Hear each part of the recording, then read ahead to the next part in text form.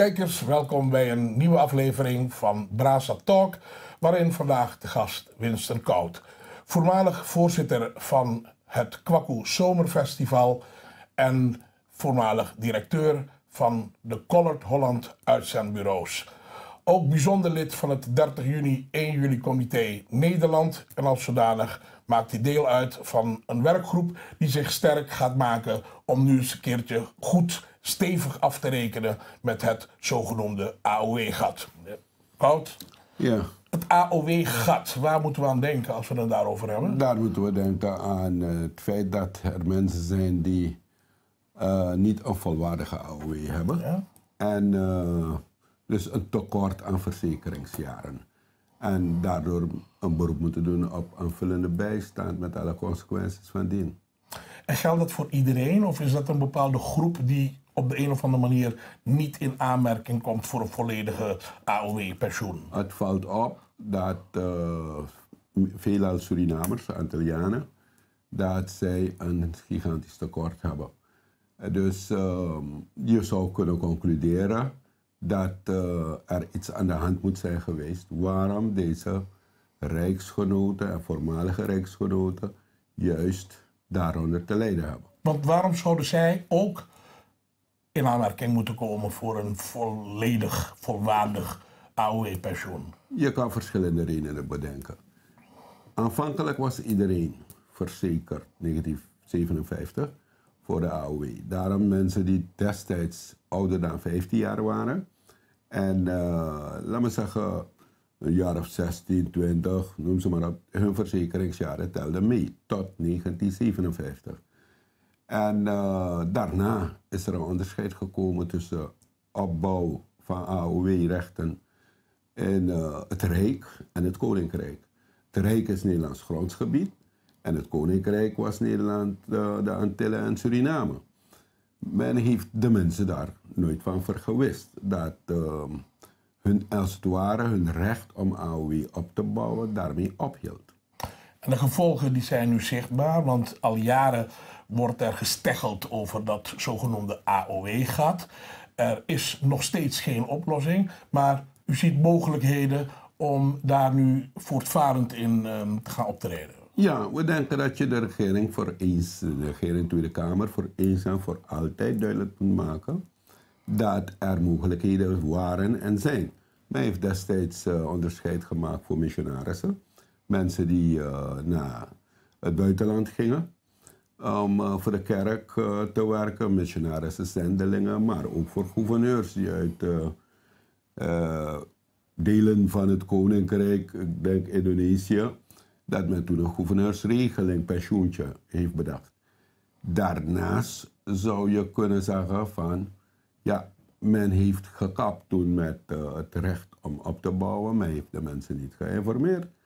En dan zou je kunnen denken in het licht van de regelingen die toen zijn bedacht om mensen te helpen, dat er ook wat kan worden bedacht voor Surinamers. Ik bespeur een verwijt in uw woorden, want u zegt het had niet zo hoeven te zijn dat een deel van de Nederlanders nu aan moeten kijken tegen de AOW-gat. Ik denk dat een stukje rechtsongelijkheid daarvan sprake is.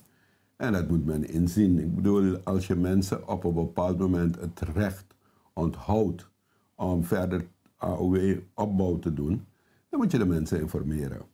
En als je voor bepaalde groepen uitzonderingen maakt, want dat betekent dat je dus kort gezegd wel aan de ene groep denkt en niet aan de andere. Ook in 1957, iedereen die in Nederland 15 jaar en ouder was, men kreeg dus, vanaf dat moment kon men gaan opbouwen, maar de mensen die toen misschien 30 waren, die kregen als het ware 15 jaar cadeau. Want in die afgelopen 15 jaar hebben ze nooit betaald. En daar heeft er een wet in voorzien. En de mensen die 65 waren, die kregen dan direct een volledig pensioen. En welke wet voorzag daarin? De noodwet Dries. Ja? Door het kabinet Dries destijds ingevoerd. Welk jaar? 1957. En wat hield die wet eigenlijk in? Het wilde de mensen onafhankelijk maken in feite van de bedeling. Een mooi woord. een volwaardig menselijk bestaan geven. Mensen die niet in staat waren een eigen pensioen op te bouwen. Het zij via bedrijf of zij anderszins.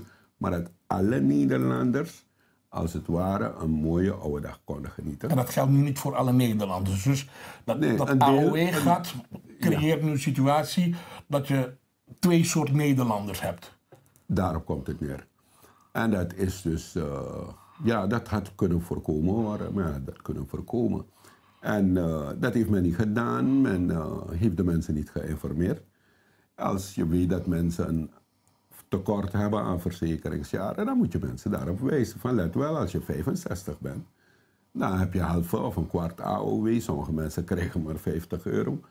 En dat je daar niet van kan leven, dat zij een beroep moeten doen op aanvullende bijstand. Dus u zegt eigenlijk dat de informatie daaromtrent ontbrak. De Sociale Verzekeringsbank, die belast is met de uitvoering van die wet, heeft, beluister ik uw woorden, de mensen niet afdoende geïnformeerd dat zij een mogelijkheid hadden om die jaren af te kopen. Ik denk helemaal niet in te kopen, dat men de verzekeringsjaren kon inkopen. Ik denk helemaal niet. Aan mij hebben ze nooit iets verteld en een heleboel mensen die weten er nog steeds niks van. Pas als men tegen hun pensioenleeftijd aankomt, krijgt men een informatie van je krijgt maar zoveel AOW straks. En nu heb je een actuele probleem, wat ik van haar managers heb begrepen, dat mensen bang zijn om met pensioen te gaan. De mensen willen doorwerken, hoe zwaar het werk ook is. Als het ware tot de dood erop volgt. Want als je in de bijstand komt of aanvullende bijstand geniet, dan heb je zoveel regels, zoals sollicitatieplicht en je bewegingsvrijheid. Je kan niet gaan zeggen van, ik ga even 3 maanden weg, zoals iemand met een volwaardige AOW. Dus u zegt er zijn Nederlanders die ten gevolge van een volwaardige AOW kunnen gaan naar Spanje om te overwinteren, maar dat er Nederlanders zijn die dat niet kunnen omdat zij niet een volledige AOW-pensioenuitkering hebben en aanvullend van een bijstand moeten leven, dat ook weer beperkingen met zich meebrengt. Ergo, als je kijkt zelfs naar mensen die een huis hebben, met pijn en moeite gekocht, et cetera, waar ook ter wereld. Als je aanvullende bijstand geniet, dan zegt men, dan moet je dat huis verkopen, waar het ook mogen zijn. En dan moet je dat mensen van 80 jaar zijn, die in Suriname iets hadden bijvoorbeeld, zijn veroordeeld vanwege zogenaamd fraude.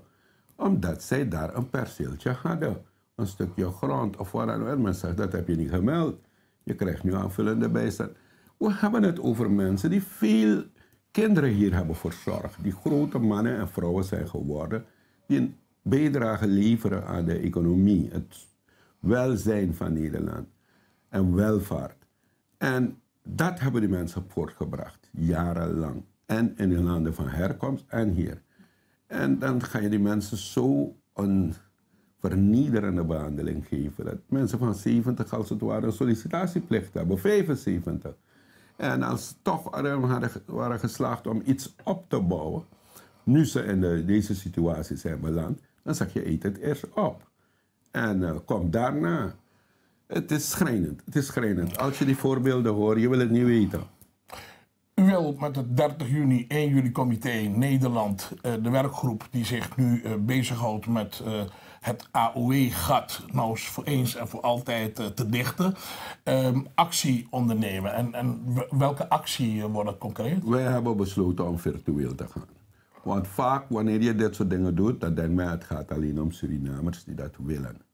En je hebt rechthebbenden en je hebt belanghebbenden. Heel veel Nederlanders, autochtonen, laat me het zo zeggen, zijn ook belanghebbenden. En ze hebben ook familie of wat, of vrienden, waarvan ze zeggen, ik gun het niet wel dat hij of zij niet afhankelijk is van bijstand. En we zeggen, laat ons virtueel gaan en iedereen die het met ons eens is, de gelegenheid bieden om dat te uiten. Dus binnenkort komen wij op het net, als het mogelijk is eind van deze week, dan kan men gewoon meetekenen. En we hopen dat alle 17 miljoen mensen in dit land tekenen. U ziet hier onder in beeld de URL van onze website.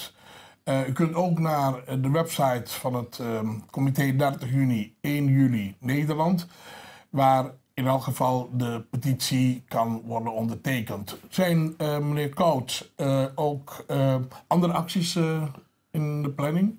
Ja, wij beginnen hiermee. Wij zullen ook mensen in Suriname en elders.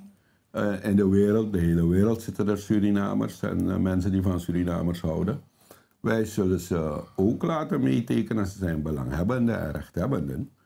Er is bijvoorbeeld ook iets snuikends aan de hand. Mensen die in Suriname nu woonachtig zijn en nooit naar Nederland zijn gekomen, zijn gerechtigd. Je hebt een groep dat gerechtigd is. Aanspraak kan maken op AOW. Daarvan eist de staat dat ze eerst naar Nederland komen, een titel krijgen voor verblijfsvergunning en dan pas krijgen ze hun AOW uitgekeerd.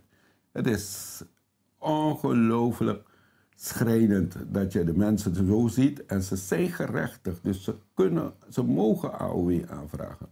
Maar je stelt de eis dat je dus op het grondgebied legaal moet verblijven. Dan moet je eerst het geld hebben voor een ticket te kopen. En waarschijnlijk ook mensen die voor jou garant kunnen staan dat je hier legaal kan verblijven. En dat is iemand een worst voorhouden waarvan je zegt, oh my god, have a heart. Dit moet je mensen niet aandoen en dit moet je mensen echt niet blijven aandoen. Dus de actie is daarop gebaseerd. Het besef om die tweedeling tegen te gaan tussen Nederlanders, als die nu komen uit het Rijk, dan wel het Koninkrijk, is een van de activiteiten waar het 30 juni, 1 juli comité Nederland zich reeds sinds haar oprichting sterk voor maakt.